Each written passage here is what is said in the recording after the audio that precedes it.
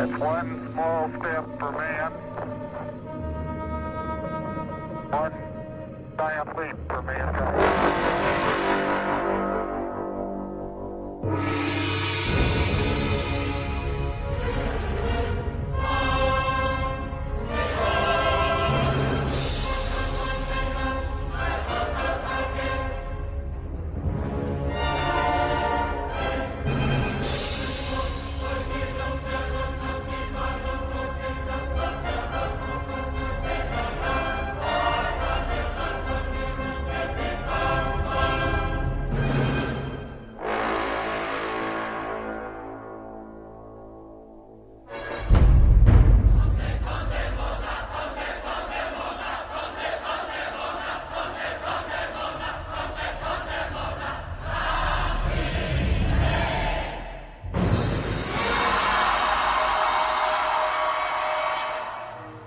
An unidentified flying object.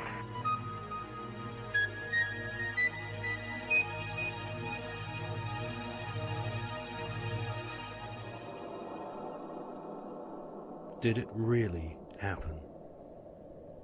Did man really walk on the moon, just as Kennedy had challenged NASA to do?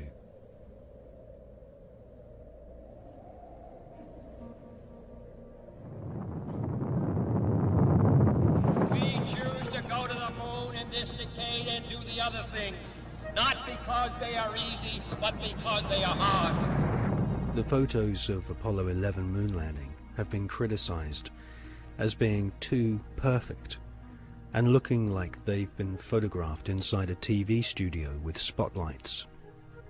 Bill Casing is an ex-Rocketdyne engineer who points out that there should be a blast crater underneath the lunar module, but there isn't. Award-winning filmmaker and photographer David Percy has written a book called Dark Moon, which shows that the famous Apollo 11 photographs were all shot using multiple light sources, something which can't happen if the astronauts were really on the moon.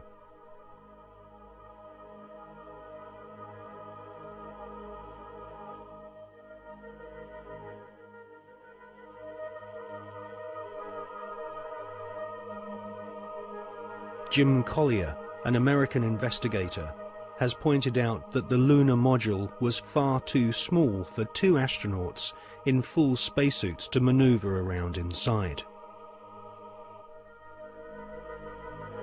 Jim Collier also believes that some of the footage showing the lunar module blasting off from the moon's surface has been filmed using a rotating model, just like the special effects techniques Hollywood blockbusters use today.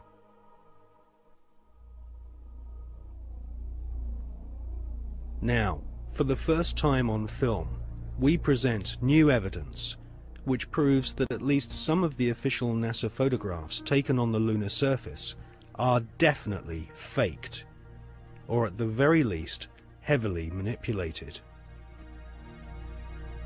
Join us now on a quest for the truth to the moon.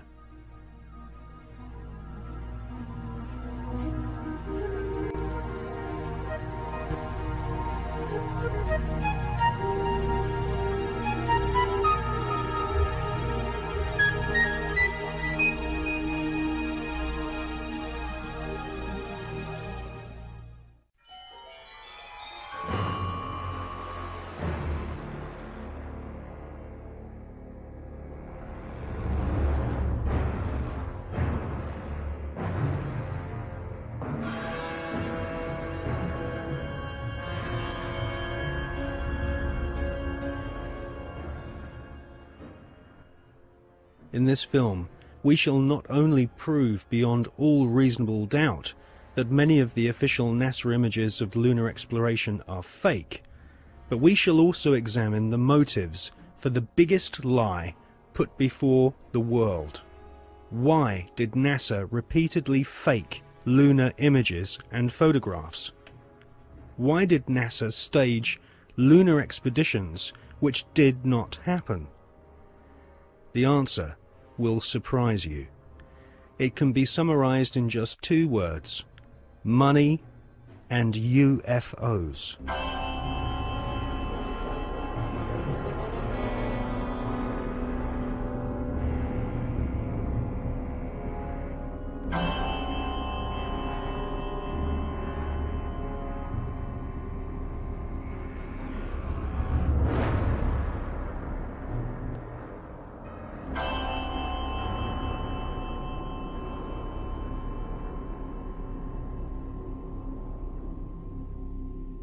But before we look at the motives for lying on such a vast scale, let's look at where some NASA scientists came from.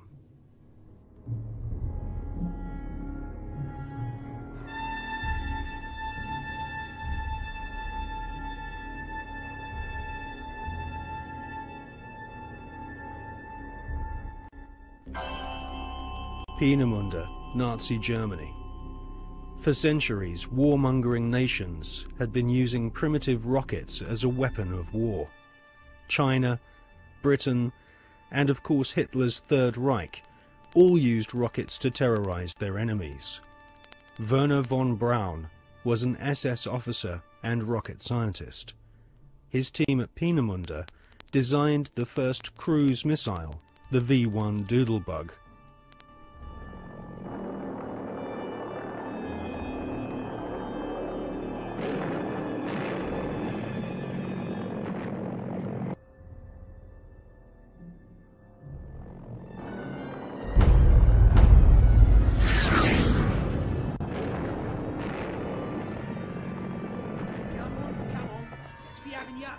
Come on!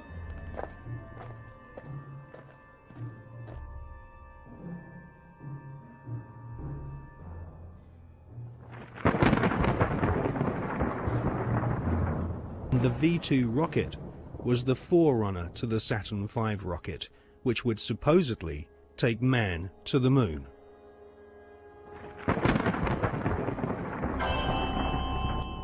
At the end of World War II, the American government were desperate to get hold of the Nazi rocket weapons, which had wrought havoc on the innocent people of Britain. The American government launched Project Paperclip, which secretly changed the war criminal files on Werner von Braun and his colleagues. Files which described these SS officers as an ardent Nazi were changed to read "not an ardent Nazi." Werner von Braun, his team, and the rocket factory at Peenemünde, which had terrorized Western Europe, was transported to the USA, lock, stock, and barrel.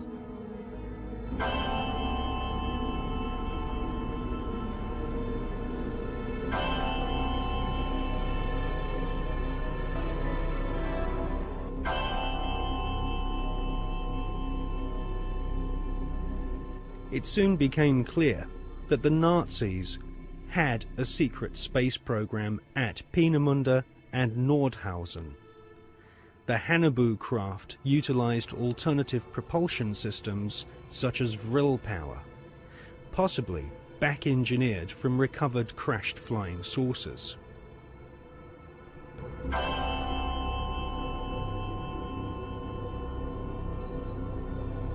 Prescott Bush was the grandfather of today's George W. Bush. Whilst working with the Bank of America and the Jewish Warburg brothers in Wall Street, Prescott Bush helped arrange vast loans to the Third Reich. The Third Reich's space scientists used Jewish prisoners as slaves to build gigantic underground bases and manufacture the V-2 rocket, which would terrorize Europe during 1944 and 1945.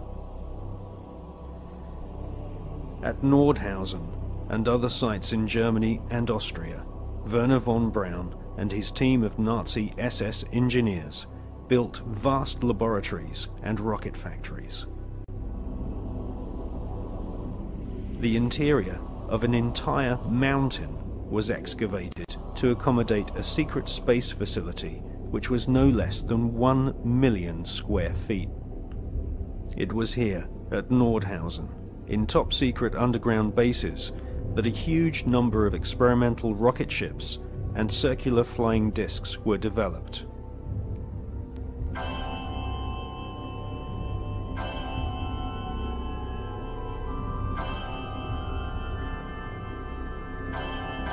The prototype V-7 craft was powered by engines manufactured by BMW. The V-7 used 12 BMW 028 engines, which were powered with helium. radical fuselage shapes were developed, which would later lead to the emergence of stealth aircraft and the cruise missile.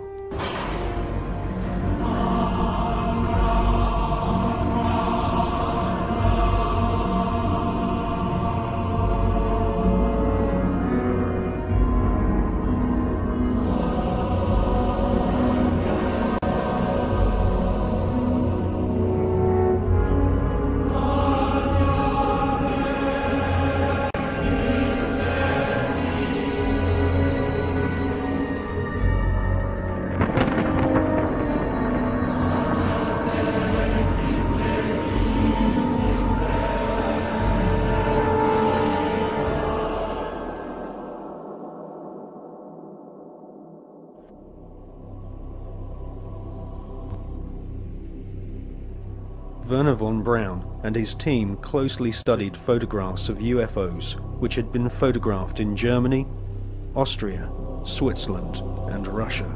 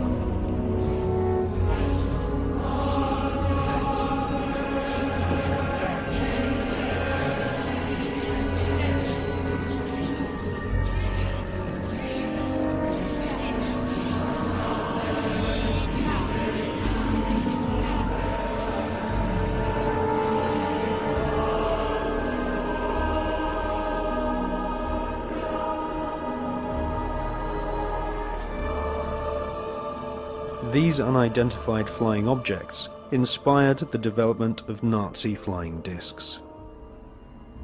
After World War II, the underground base at Nordhausen was rebuilt in the Mojave Desert, a place we now know as Area 51. A tremendous sighting took place, and I'm just completely baffled right now. So is Mr. Anthony Hilder. Example of one of the many objects seen regularly in Las Vegas. Very bright object, just basically hovering over Las Vegas, 5:30 p.m. Cylindrical object, a craft.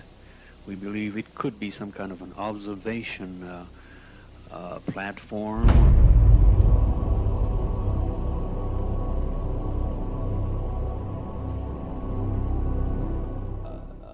The volume of evidence is that the space program that appears on the television news and has done these last few decades is actually only there as a movie to hide the real program which is actually exploring things that these guys already know are there. There's this secret agenda in which advanced knowledge that people in general never hear is passed on to the chosen ones that are chosen to have this information and to move it through the generations. The agenda for centralized control and all that stuff. And then there's the movie, which is there to hide all that. And the movie is the official version of events that pours out of the television. They're being sold a cover story to hide what's really going on, not just in terms of the space program, but in every area of our lives. I mean, what is the more classic and obvious cover story than weapons of mass destruction, we've got to go and get them? And clearly, you know, we see it was a cover story now. If you had a brain, you could see it was before. I've said in my latest book, Tales from the Time Loop, that we're looking at the Fourth Reich. And then I put under that brackets, or a continuation of the Third, which never ended. People have no idea, in the general population, because no one tells them, of the fundamental connections between the Nazis. The people now think, oh yeah, the Nazis have gone, and the American administration. First of all, the Nazis were funded out of Britain and America. Why is it that they were taking their wages home in wheelbarrows during the Weimar Republic? Germany was in economic catastrophe. A few short years later, they have a war machine that's taking on the world. How did this come about? Anyone else? Well, let's ask the Bush family. Because, and this is not just me, other researchers have come up with this, and a guy called John Loftus, who is who runs the Holocaust Museum in Florida, that Prescott Bush, who is the grandfather of the present president, he was a major executive of the Harriman Empire in America.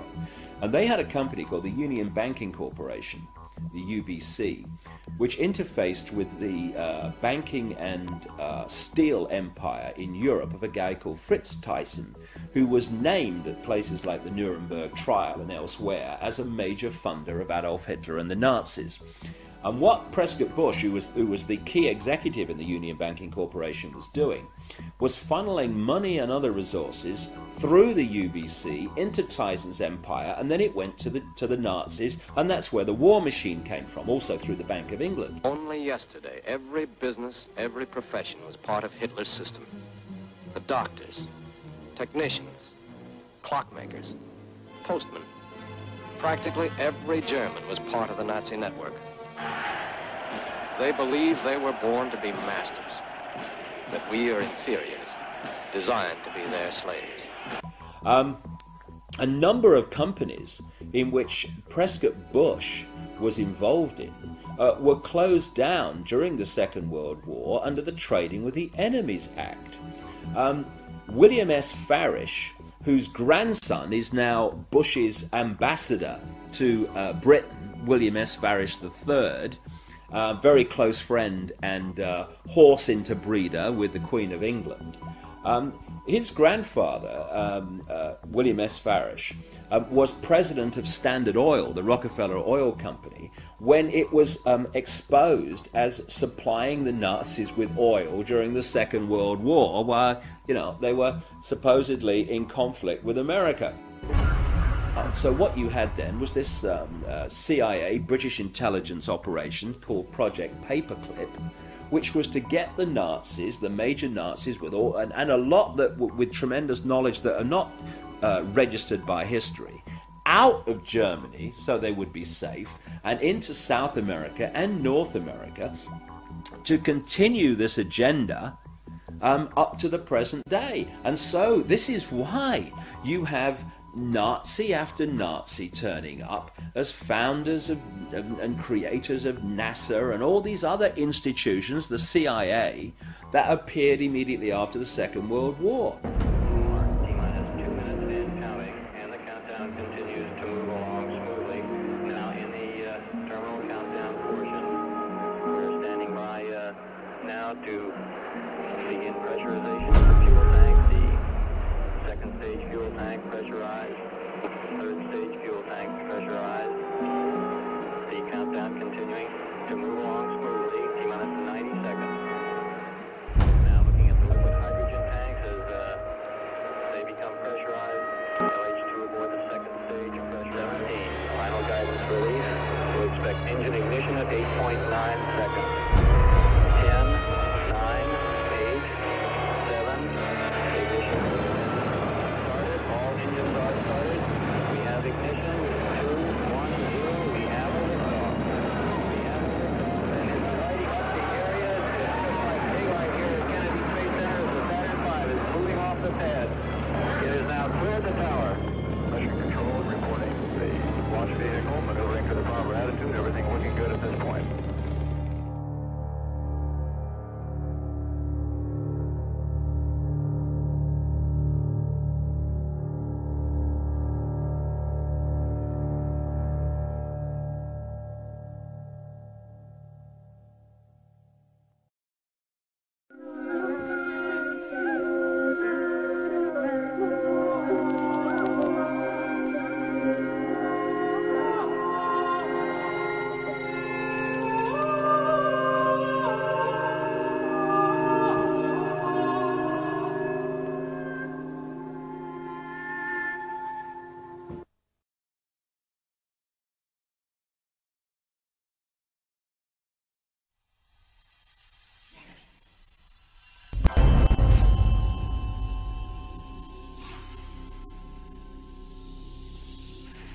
In 2003, the skeptical magazine Fortean Times claimed that no such craft or Nazi secret space program had ever existed.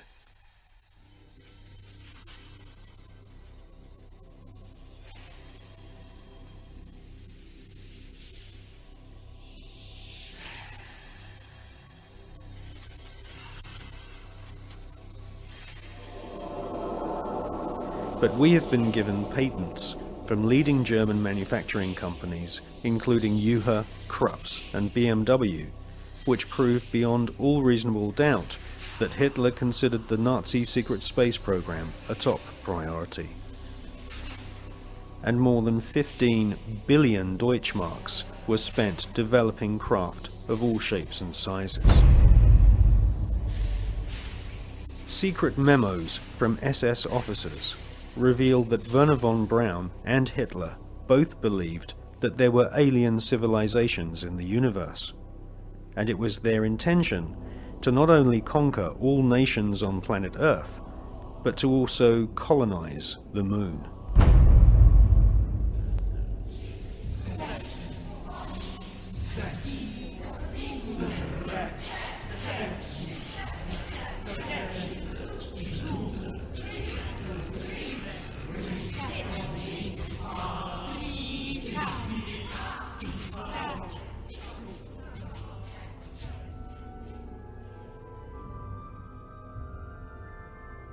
Gentlemen, the conquest of outer space is the greatest technological challenge of the age in which we live. The first decisive step in the conquest of space will be the placing of an object into an orbit wherein it will indefinitely circle the Earth. 1954. Sputnik 1 shocks the world and puts the USSR way ahead in the Cold War. Sputnik 2 takes a dog into space, the first living creature to leave the face of planet Earth. Russia then shocks the world by sending an unmanned probe to the moon. Meanwhile, the US Army plan Project Horizon, a plan to colonize the moon with Americans. This plan was soon abandoned when the true nature of the hostile environment of outer space was discovered by American and Russian scientists.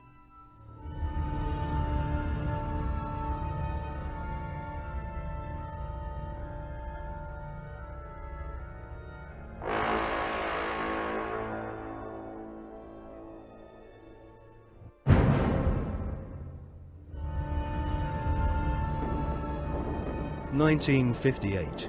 Spectacular rocket failures destroy American morale.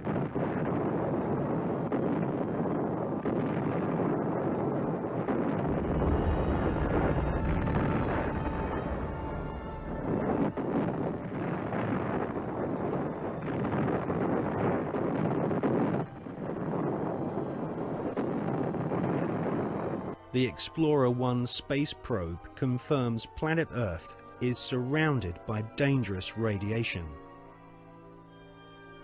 Radiation so powerful that it could cause nausea and cancer. The Van Allen radiation belts and solar particles from the Sun are extremely hazardous to humans. Space is also full of micrometeorites which can rip through spacesuits and metal in the blink of an eye. Meanwhile, Russia celebrate getting the first man into space, Mr. Yuri Gagarin.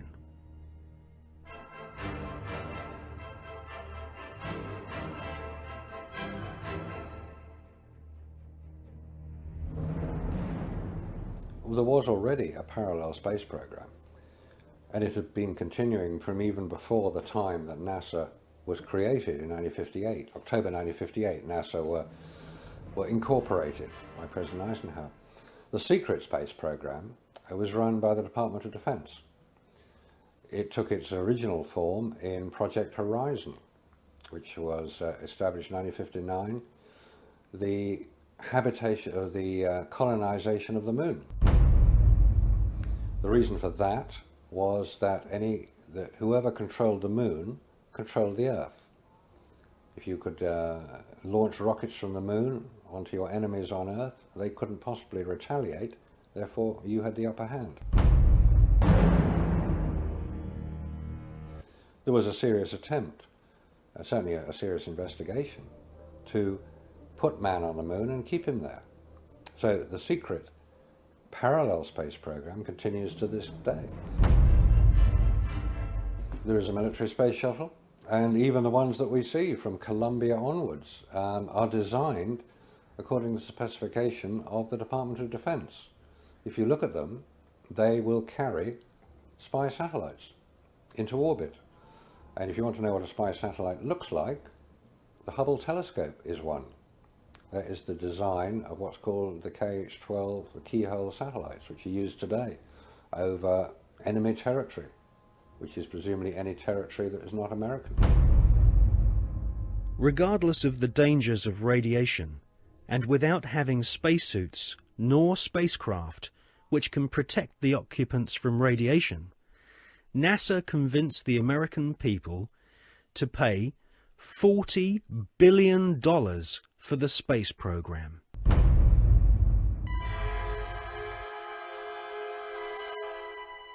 The most lethal forms of radiation, of course, are at the higher end of the spectrum. That's gamma rays and X-rays. We know what ultraviolet can do. If you stay out too long in the sun, you get sunburn and skin cancer and die, and it's all very sad. But gamma rays, and X-rays especially, are particularly lethal to humans, unprotected humans. There was no protection that I have been able to identify. I've found no reference to it. I found nothing that will tell me what level of protection is offered, so I have to assume none was.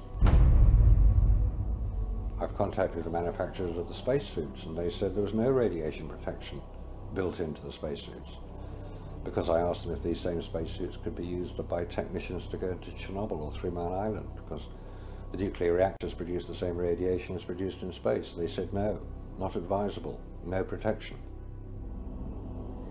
Ex-Nazis were now in charge of vast amounts of tax dollars. In today's value, the Nazis at the heart of the NASA space program were given more than $600 billion. All NASA had to do was announce a new space project, and the money was handed over so that the American government could save face in the Cold War. Alan Shepard and John Glenn were blasted into space using equipment which was still in the prototype stage. John Glenn reports UFOs to Mission Control, which he describes as looking like fireflies, similar to the Foo Fighters reported by pilots during World War II. Werner von Braun and Hermann Oberth were later to confess that they both believe alien life forms exist and may have already visited planet Earth in the past. NASA soon learned that we are not alone in the universe.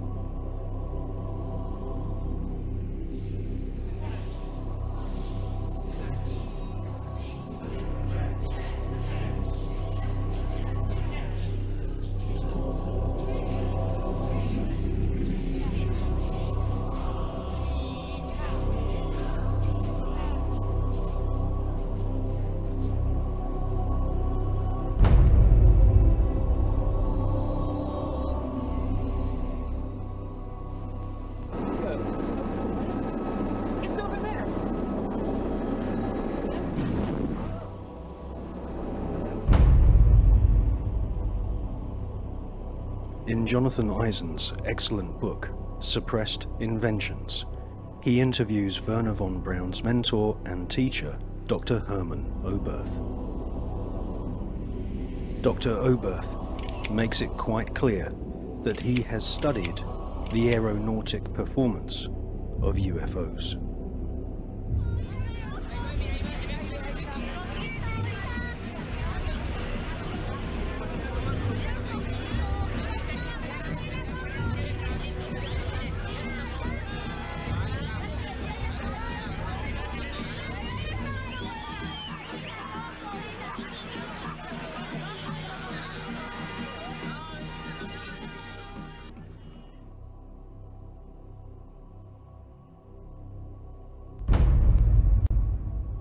In 1972, Dr. Hermann Oberth made the following statement. Today, we cannot produce machines that fly the same as UFOs do. They are flying by means of artificial fields of gravity. This would explain the sudden changes of directions.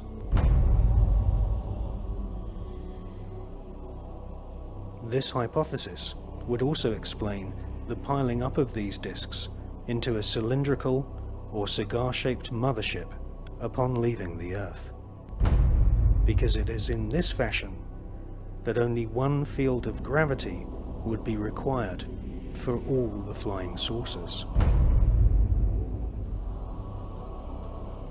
Dr. Oberth then added, "We cannot take credit for our record advancement in certain scientific fields alone. We have been helped, and we have been helped by the people of other worlds."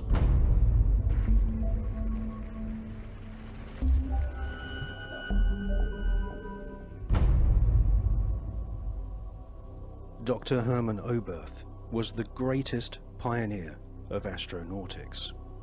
Hermann Oberth made his statement in 1972. Almost 20 years later, in 1991, amateur footage of UFOs stacked up in a cylindrical formation was filmed in Mexico City.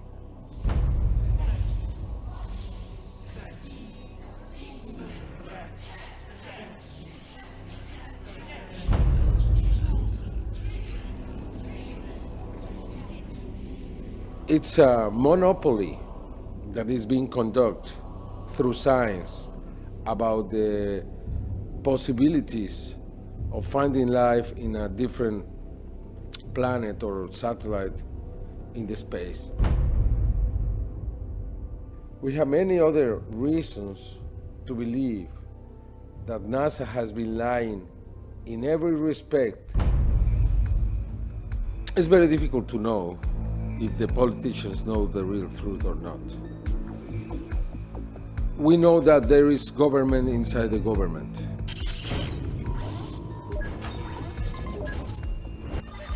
We know that there is military intelligence. We know that in America, after the Manhattan Project was created, that group subsists. And that group was the one who handled the Roswell crash, the Socorro crash, and others. Are you talking about Majestic 12? Yeah, probably it's a different name now. Now it's not Majestic 12, now it's something else. I'm here to discuss the so-called flying saucers. The Air Force interest in this problem has been due to our feeling of an obligation to identify and analyze to the best of our ability anything in the air that may have the possibility of threat or menace to the United States. In pursuit of this obligation, since 1947, we have received and analyzed between 1,000 and 2,000 reports. It's very difficult to know if Bush and Blair and others are puppets, or they are innocent, or they are the mastermind. What we really know is that there are many who decide together what to do in any kind of situation.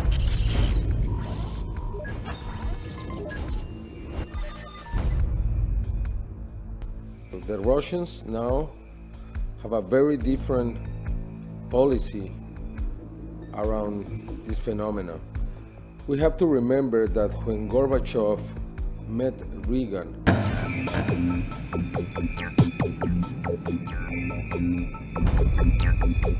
many times he asked about the technology that the United States have obtained from the others.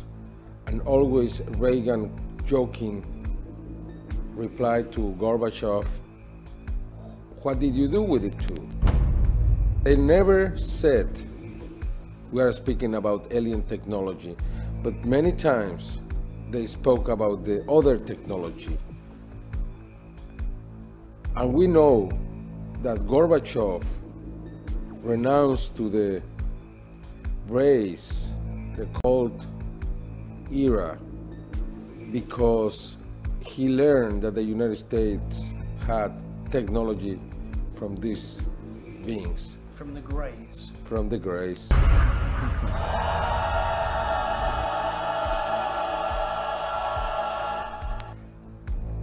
From then on, we saw many cosmonauts talking openly about what they saw. We have different videos recorded by these cosmonauts where you can see strange things floating in the space. Non ho fatto in tempo a prendere la macchina fotografica o una videocamera perché è sparito da circa 7 secondi. А где вы летели? На какой части Земли? Eravamo sopra il Newfoundland. Terra nuova. We have also something very important, which is a video taken inside the space agency in Russia, where you can see the Mir surrounded by dozens of bright objects. This is Mission Control Houston. We are using the payload bay cameras right now to hopefully catch a glimpse of the Russian space station Mir as it performs an on-orbit burn. The payload bay cameras are positioned such that they're looking straight back behind the orbiter, where the Mir is flying at about 850 nautical miles behind us.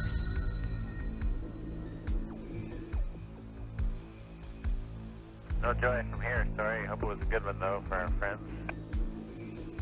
Thank you, sir. We could not see it here either. We'll wait 2 or 3 more minutes till sunrise, and then at that time give you a go for KU stow.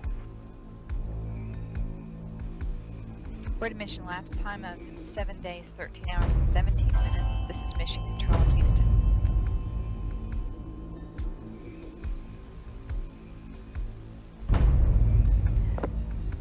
The Mir space station is now visible.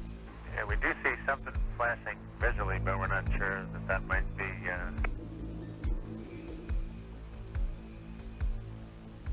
This shot was obtained by the shuttle, by the Americans.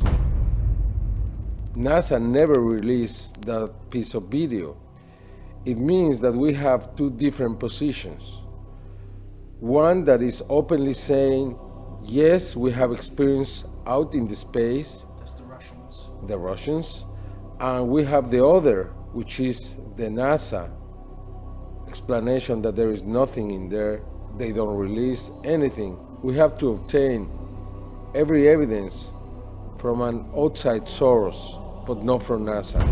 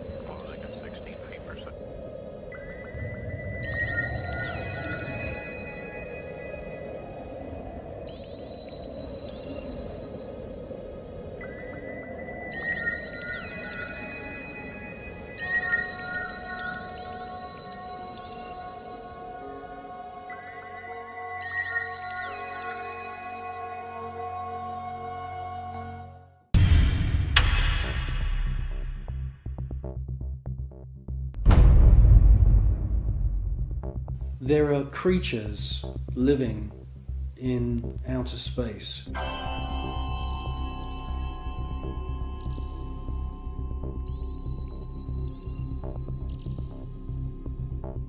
And I'm the first one to realize how crazy that sounds. Scientists would immediately say, well, that's impossible. There's ultraviolet radiation in space. Without having a craft around you, you'll die. Well, all I can say is that these, I call them space serpents, they do exist.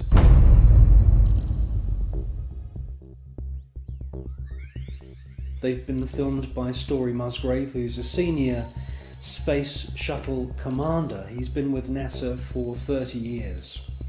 He's seen one of these space serpents on 2 occasions. He's filmed it on 1 occasion.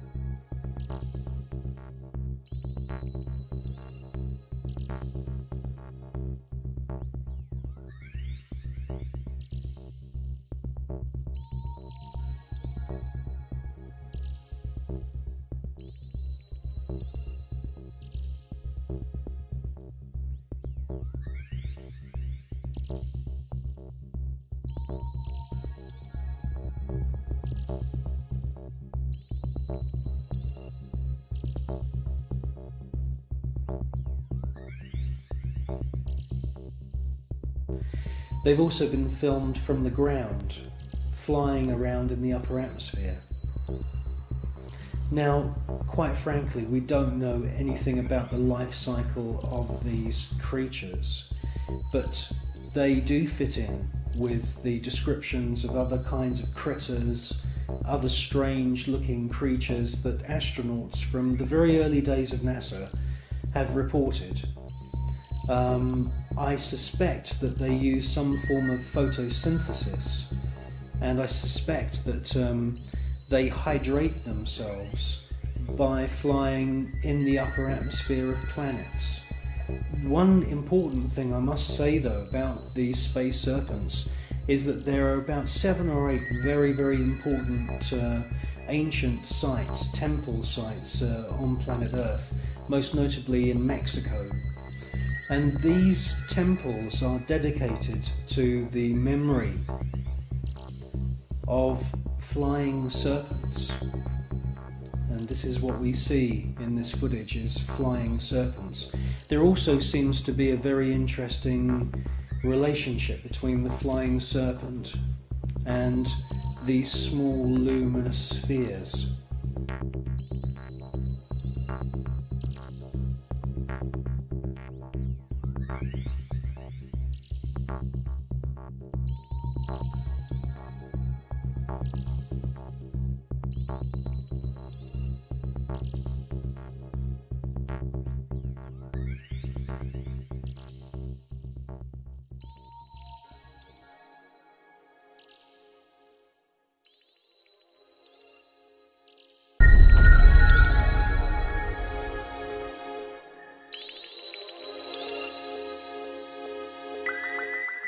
Control Houston, we are using the payload bay cameras right now to hopefully catch a glimpse of the Russian space station Mir as it performs an on-orbit burn. Though it will be difficult to pick Mir out from the stars as they pass behind us, the payload bay cameras are positioned such that they're looking straight back behind the orbiter, where the Mir is flying at about 850 nautical miles behind us. Well, obviously this is a massive faux pas that this piece of footage was accidentally broadcast. The person who's passed me this piece of footage is now dead. The footage that we see, mostly of UFOs, has been filmed with image intensifying equipment.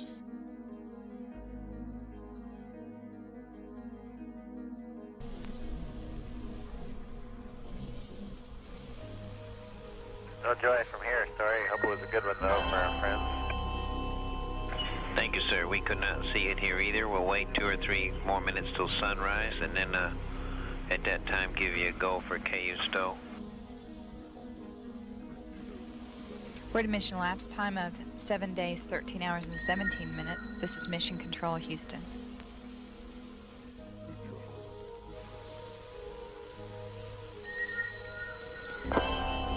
The Mir space station is now visible on the far left-hand side of the screen, about an inch from the bottom of this particular picture.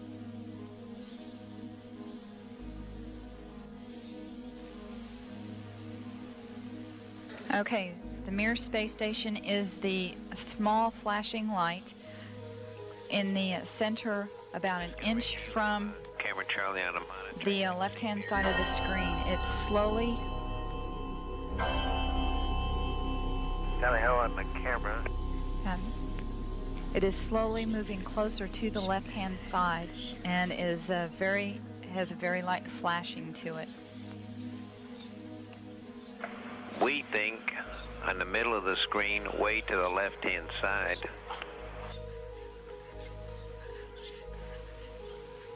We think you can see a flashing light just a little bit to the left of the center of the screen, very faint.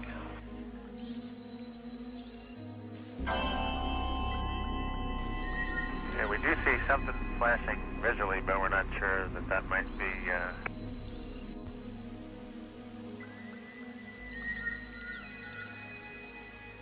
This is Mission Control Houston. Once again, we believe we were just able to spot the Mir spacecraft as it flies about 850 nautical miles behind us.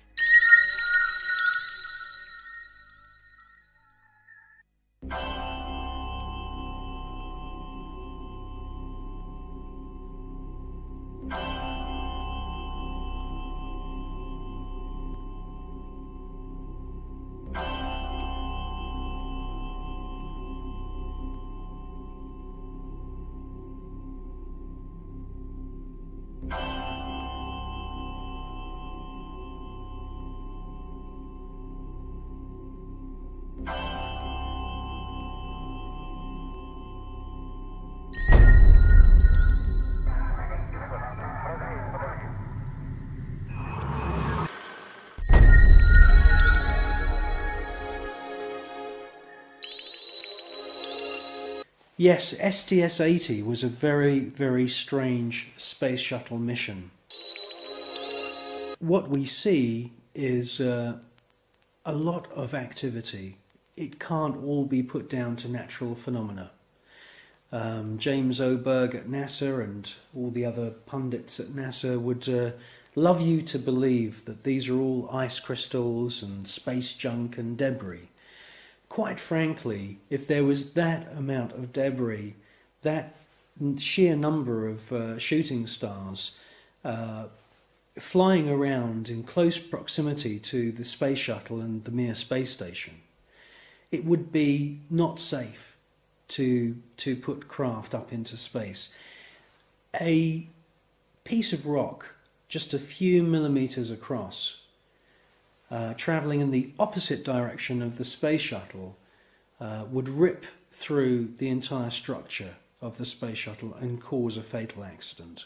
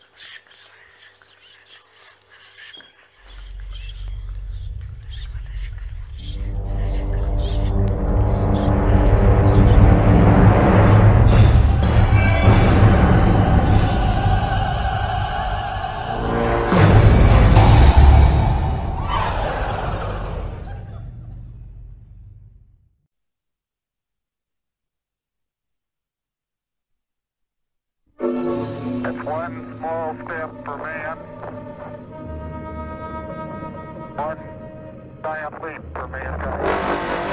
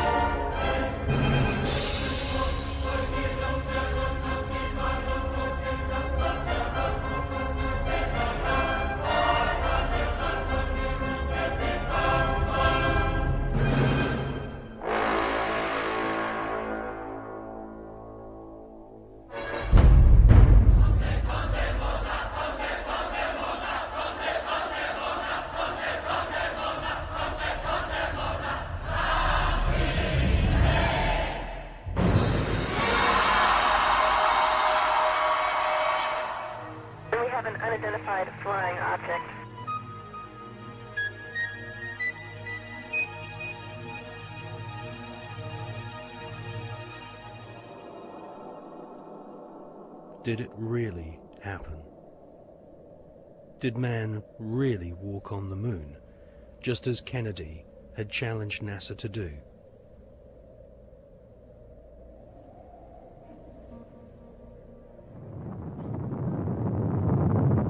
We choose to go to the moon in this decade and do the other things, not because they are easy, but because they are hard. The photos of Apollo 11 moon landing have been criticized as being too perfect and looking like they've been photographed inside a TV studio with spotlights.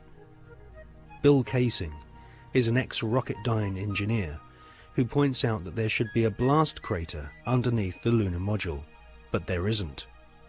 Award-winning filmmaker and photographer David Percy has written a book called Dark Moon, which shows that the famous Apollo 11 photographs were all shot using multiple light sources, something which can't happen if the astronauts were really on the moon.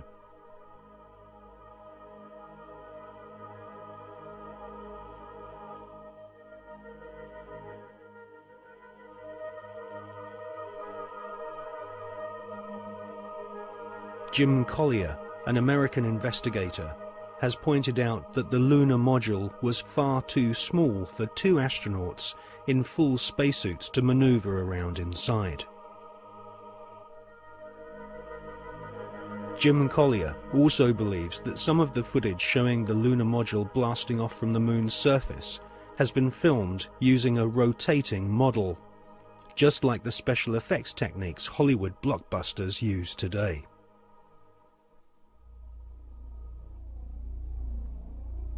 Now, for the first time on film, we present new evidence which proves that at least some of the official NASA photographs taken on the lunar surface are definitely faked, or at the very least, heavily manipulated.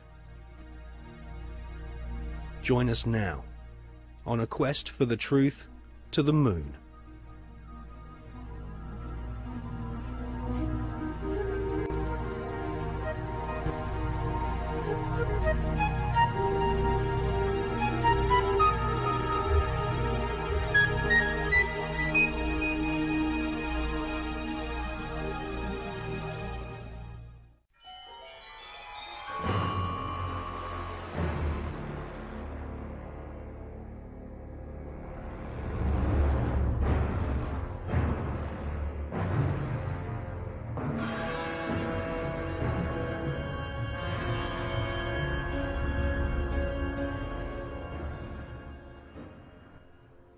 In this film, we shall not only prove beyond all reasonable doubt that many of the official NASA images of lunar exploration are fake, but we shall also examine the motives for the biggest lie put before the world. Why did NASA repeatedly fake lunar images and photographs? Why did NASA stage lunar expeditions which did not happen? The answer will surprise you. It can be summarized in just two words: money and UFOs.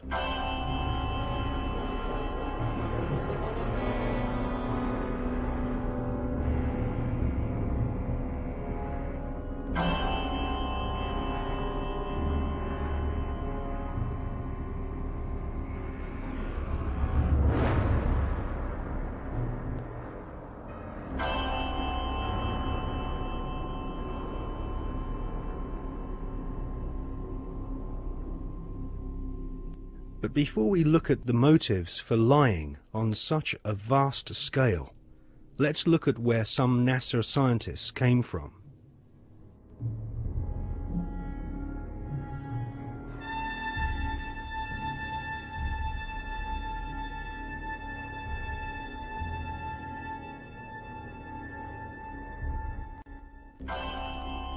Peenemünde, Nazi Germany. For centuries, warmongering nations had been using primitive rockets as a weapon of war. China, Britain, and of course Hitler's Third Reich all used rockets to terrorize their enemies. Werner von Braun was an SS officer and rocket scientist. His team at Peenemünde designed the first cruise missile, the V-1 Doodlebug.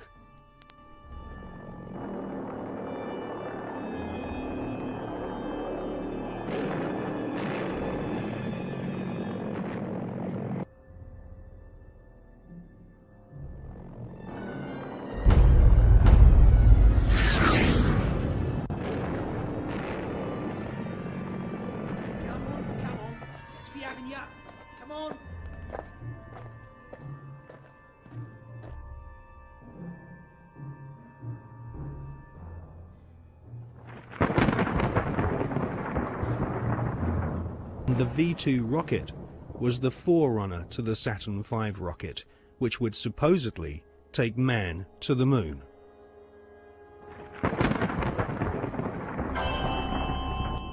At the end of World War II, the American government were desperate to get hold of the Nazi rocket weapons, which had wrought havoc on the innocent people of Britain. The American government launched Project Paperclip, which secretly changed the war criminal files on Werner von Braun and his colleagues. Files which described these SS officers as an ardent Nazi were changed to read not an ardent Nazi. Werner von Braun, his team, and the rocket factory at Peenemünde, which had terrorized Western Europe, was transported to the USA, lock, stock, and barrel.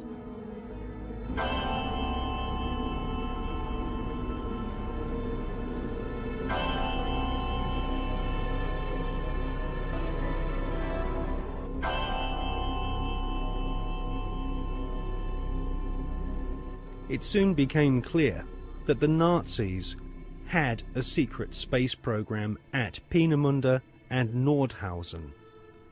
The Hannibal craft utilized alternative propulsion systems such as vril power, possibly back-engineered from recovered crashed flying saucers.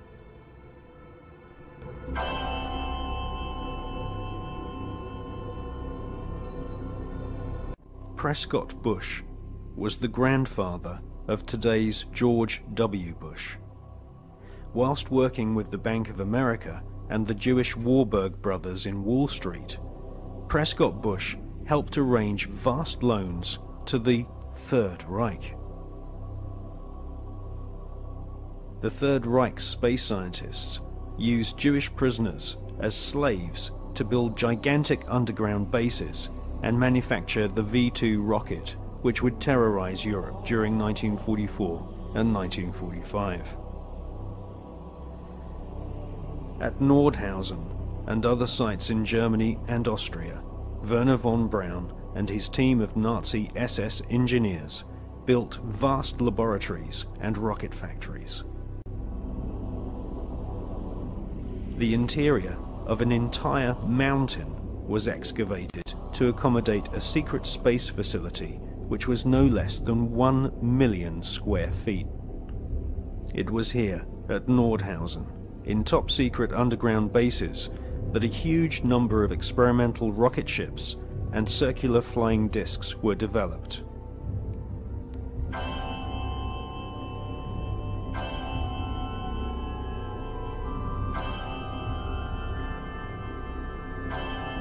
The prototype V-7 craft was powered by engines manufactured by BMW. The V-7 used 12 BMW 028 engines, which were powered with helium. Radical fuselage shapes were developed, which would later lead to the emergence of stealth aircraft and the cruise missile.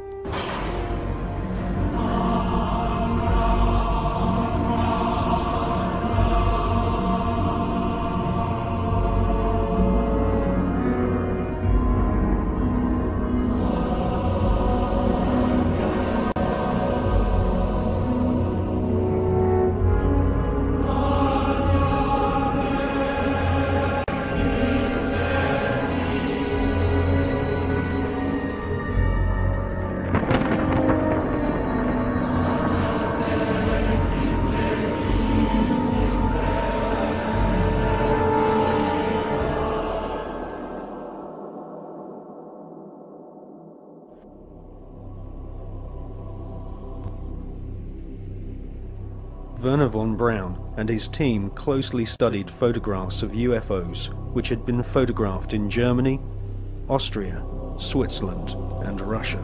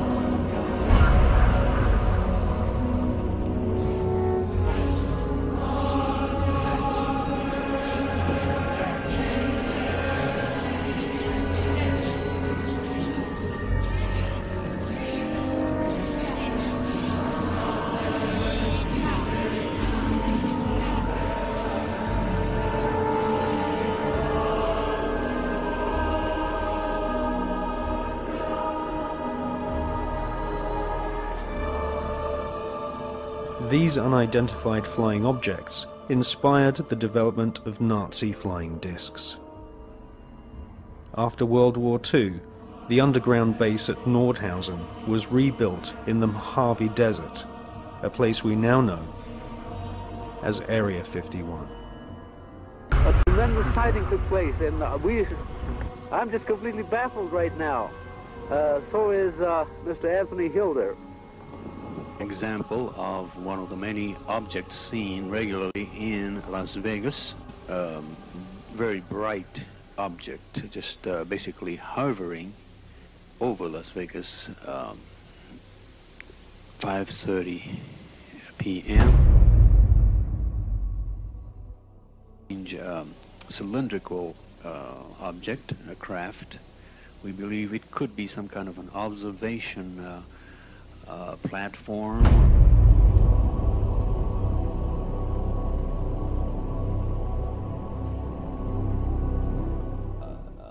The volume of evidence is that the space program that appears on the television news and has done these last few decades is actually only there as a movie to hide the real program, which is actually exploring things that these guys already know are there.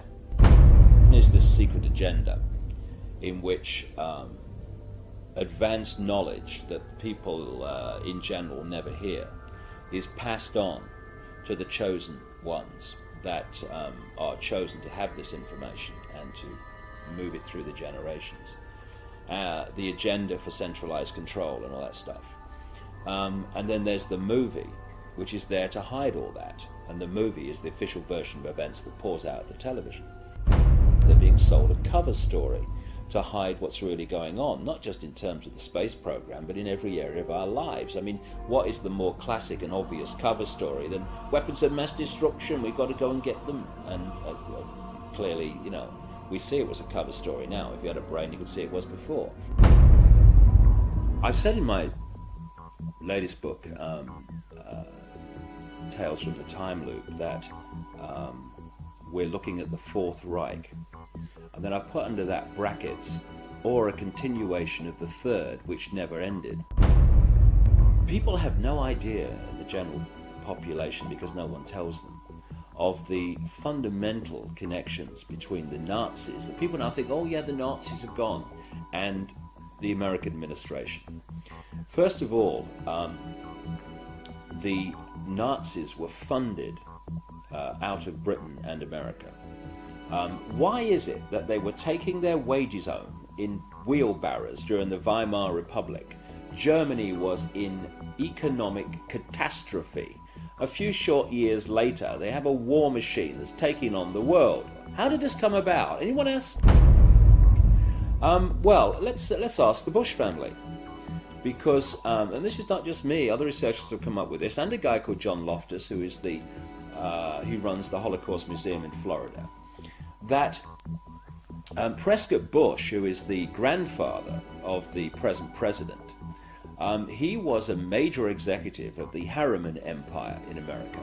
And they had a company called the Union Banking Corporation, the UBC, which interfaced with the banking and steel empire in Europe of a guy called Fritz Thyssen, who was named at places like the Nuremberg trial and elsewhere as a major funder of Adolf Hitler and the Nazis.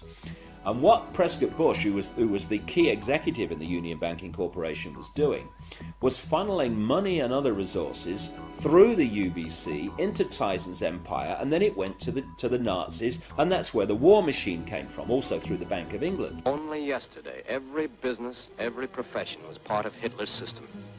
The doctors, technicians, clockmakers, postmen. Practically every German was part of the Nazi network. They believe they were born to be masters, that we are inferiors, designed to be their slaves. A number of companies in which Prescott Bush was involved in were closed down during the Second World War under the Trading with the Enemies Act. William S. Farish, whose grandson is now Bush's ambassador to Britain, William S. Farish III, very close friend and horse interbreeder with the Queen of England. His grandfather, William S. Farish, was president of Standard Oil, the Rockefeller Oil Company, when it was exposed as supplying the Nazis with oil during the Second World War, while they were supposedly in conflict with America.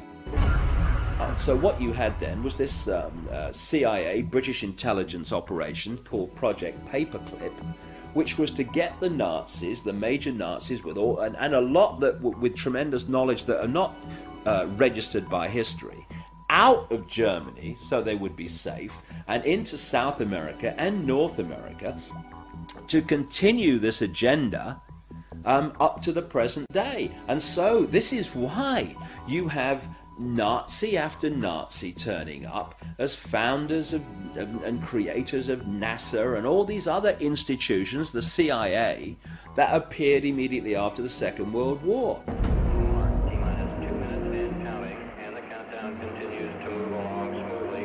Now in the terminal countdown portion, we're standing by now to begin pressurization of the fuel tank. The second stage fuel tank pressurized. Third stage fuel tank pressurized. The countdown continuing to move along smoothly. T-minus 90 seconds. Now looking at the liquid hydrogen tanks as they become pressurized. LH2 aboard the second stage of pressure. 17. Final guidance release. We'll expect engine ignition at 8.9 seconds. 10, 9, 8, 7, ignition. Started. All engines are started. We have ignition. 2, 1, 0. We have a liftoff. We have a liftoff. And it's lighting up the area. It looks like daylight here at Kennedy Space Center as the Saturn V is booting off the pad. It is now cleared the tower. Mission control reporting the launch vehicle maneuvering for the proper attitude. Everything looking good at this point.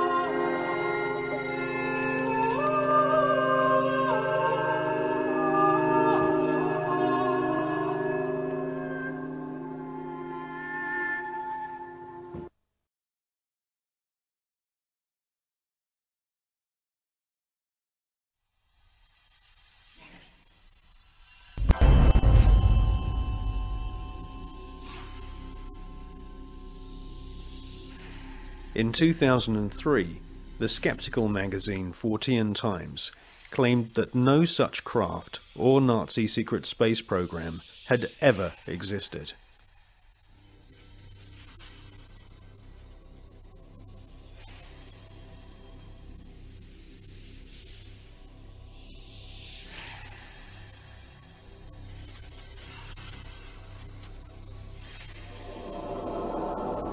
But we have been given patents from leading German manufacturing companies, including UFO, Krups and BMW, which prove beyond all reasonable doubt that Hitler considered the Nazi secret space program a top priority. And more than 15 billion Deutschmarks were spent developing craft of all shapes and sizes. Secret memos from SS officers revealed that Werner von Braun and Hitler both believed that there were alien civilizations in the universe, and it was their intention to not only conquer all nations on planet Earth, but to also colonize the moon.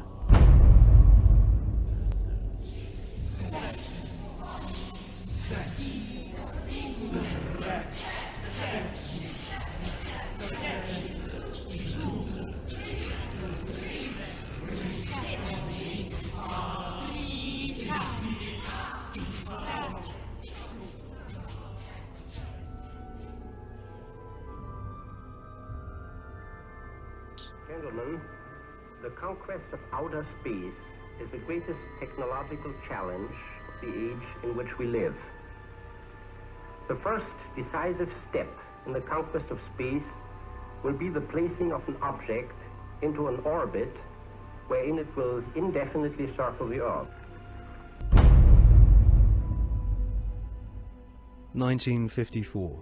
Sputnik 1 shocks the world and puts the USSR way ahead in the Cold War. Sputnik 2 takes a dog into space, the first living creature to leave the face of planet Earth. Russia then shocks the world by sending an unmanned probe to the moon. Meanwhile, the US Army plan Project Horizon, a plan to colonize the moon with Americans. This plan was soon abandoned when the true nature of the hostile environment of outer space was discovered by American and Russian scientists.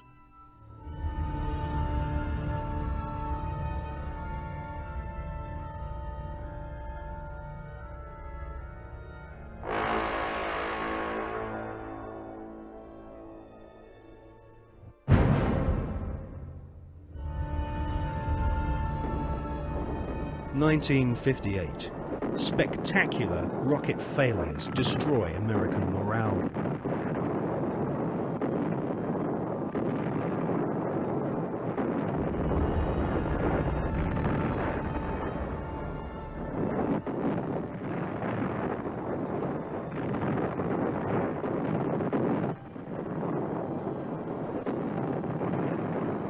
The Explorer 1 space probe confirms planet Earth is surrounded by dangerous radiation. Radiation so powerful that it could cause nausea and cancer. The Van Allen radiation belts and solar particles from the sun are extremely hazardous to humans. Space is also full of micrometeorites which can rip through spacesuits and metal in the blink of an eye. Meanwhile, Russia celebrate getting the first man into space, Mr. Yuri Gagarin.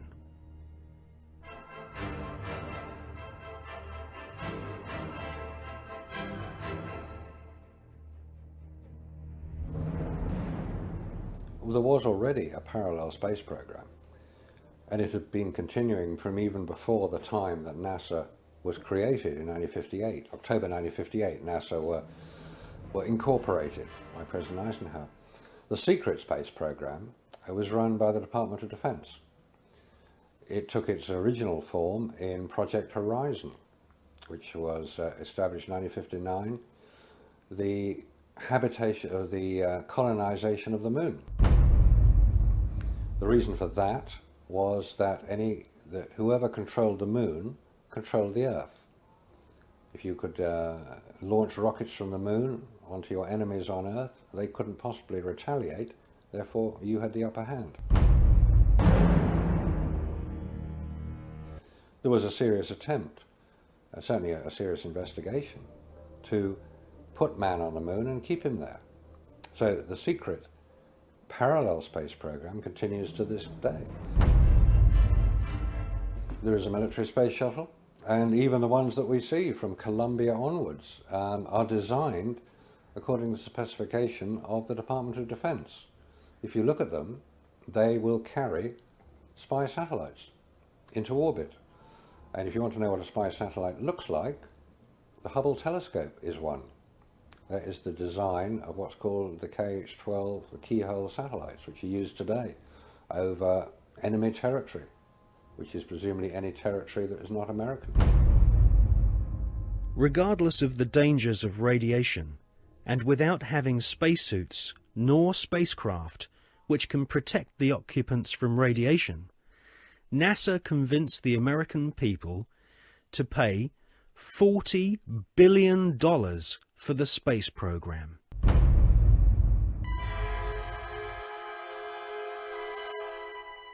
The most lethal forms of radiation, of course, are at the higher end of the spectrum. That's gamma rays and X-rays. We know what ultraviolet can do. If you stay out too long in the sun, you get sunburn and skin cancer and die, and it's all very sad. But gamma rays, and X-rays especially, are particularly lethal to humans, unprotected humans. There was no protection that I have been able to identify. I've found no reference to it. I found nothing that will tell me what level of protection is offered, so I have to assume none was. I've contacted the manufacturers of the spacesuits, and they said there was no radiation protection built into the spacesuits, because I asked them if these same spacesuits could be used by technicians to go to Chernobyl or 3 Mile Island, because the nuclear reactors produce the same radiation as produced in space. They said no, not advisable, no protection. Ex-Nazis were now in charge of vast amounts of tax dollars. In today's value, the Nazis at the heart of the NASA space program were given more than $600 billion. All NASA had to do was announce a new space project, and the money was handed over so that the American government could save face in the Cold War. Alan Shepard and John Glenn were blasted into space using equipment which was still in the prototype stage. John Glenn reports UFOs to Mission Control, which he describes as looking like fireflies, similar to the Foo Fighters reported by pilots during World War II. Werner von Braun and Hermann Oberth were later to confess that they both believe alien life forms exist and may have already visited planet Earth in the past. NASA soon learned that we are not alone in the universe.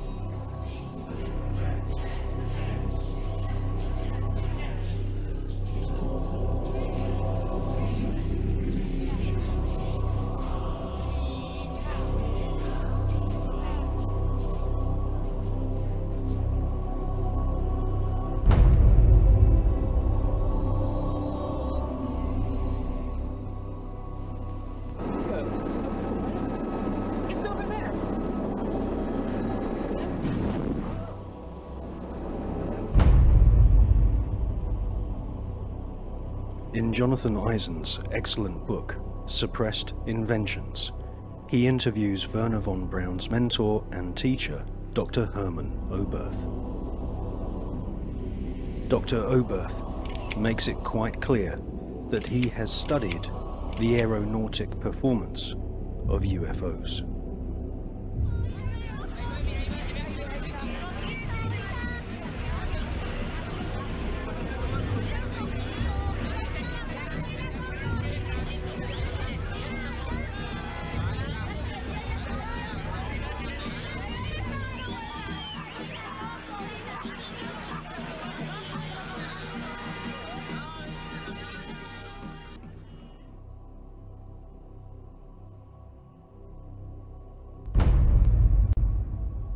In 1972, Dr. Hermann Oberth made the following statement. Today, we cannot produce machines that fly the same as UFOs do. They are flying by means of artificial fields of gravity. This would explain the sudden changes of directions.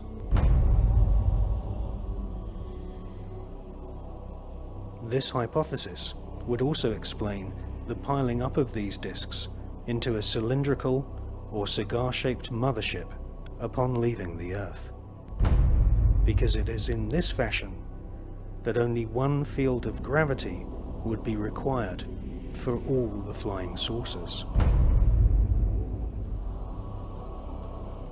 Dr. Oberth then added, "We cannot take credit for our record advancement in certain scientific fields alone. We have been helped, and we have been helped by the people of other worlds